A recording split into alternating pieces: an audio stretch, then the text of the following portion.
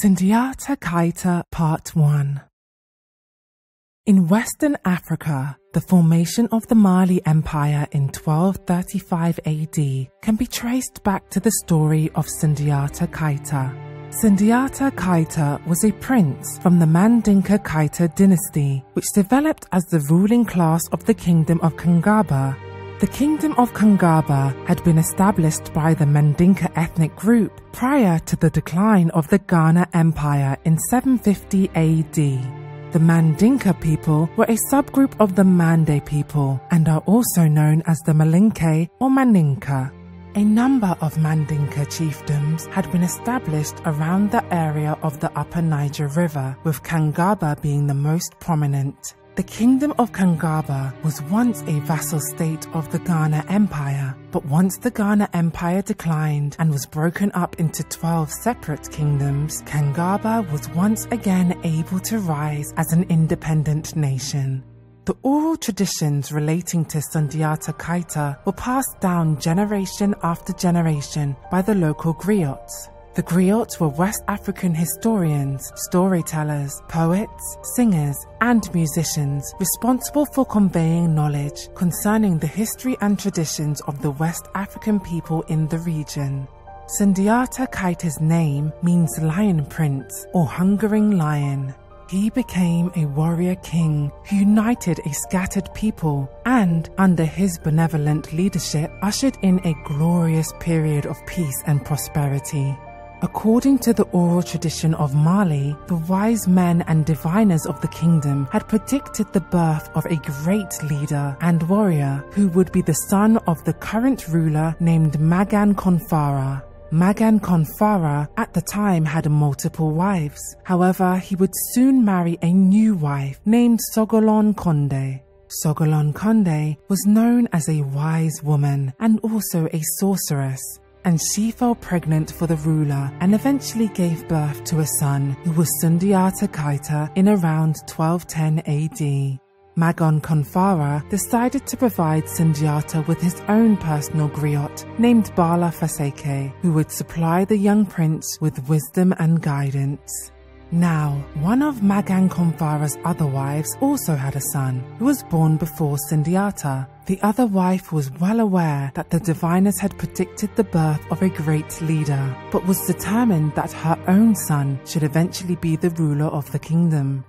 As a consequence, Sogolon Konde was concerned for the safety of her son and her other children. Growing up, Sundiata became well known as a skillful warrior, hunter and military strategist. According to the oral tradition, when Sundiata's father died, he was exiled by his half-brother and he had to leave the kingdom. Sundiata vowed to return and reclaim the throne of his people someday. However, in the meantime, Sundiata and his mother settled in a neighboring kingdom. Now the Susu tribe, also known as the Soso, was another subgroup of the Mande people, located within the region and had established a kingdom which grew in influence after the decline of the Ghana Empire. The Susu were ruled by a powerful family of blacksmiths, with the family name of Kante. The leader of the Susu at the time was Sumanguru, also known as Sumanguru Kante, who had engaged in military conflict with the Ghana Empire and achieved some successes.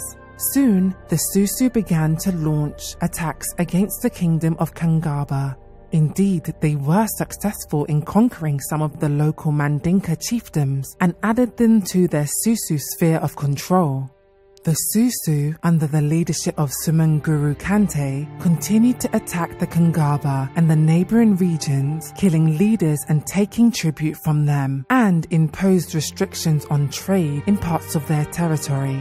Eventually, the Mandinka people started to revolt against Sumanguru, and fearing retaliation, the then ruler of the kingdom of Kangaba fled the kingdom. Nana Treban, who was Sundiata's sister, had been forced to marry Sumanguru after some of his conquests, but was secretly working against him and communicating with her brother.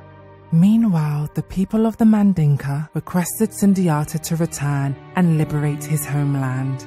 Sundiata Keita quickly returned from exile to the Kangaba region and became the leader of the Mandinka tribe, and after meeting with allies and friends, gathered an army and engaged in a war with Sumanguru.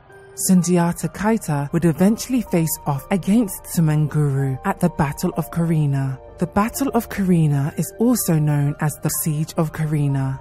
The details regarding both the story of Sundiata Keita and the Battle of Karina are detailed within the Epic of Sundiata. The Epic of Sundiata is a classic African legend in the form of a poem which details the rise of King Sundiata and the creation of the Mali Empire. However, there is no single authoritative version. This well-known epic is a classic piece of West African culture and, as we shall see, provides details concerning the foundation and formation of the great Mali Empire.